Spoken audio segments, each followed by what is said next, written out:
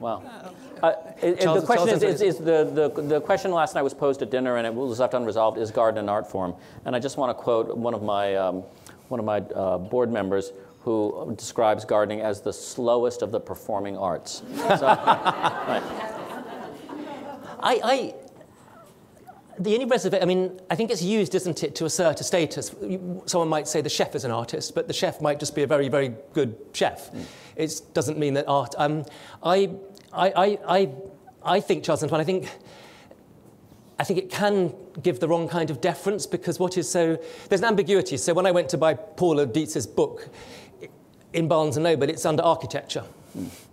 Because it's not a how-to book, it's a reflective book about ideas. And so we have these structures imposed on it. In the London Library, which, if you know, in London, everything has this arcane alphabetical system. So it might say bonsai, Matibiland, Zulu, everything is...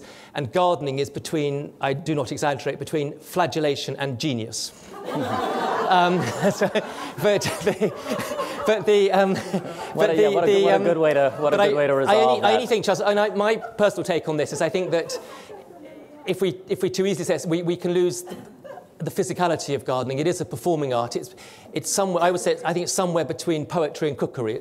I think it's kind of got a place of its own and I quite like the fact that we never quite pin it down.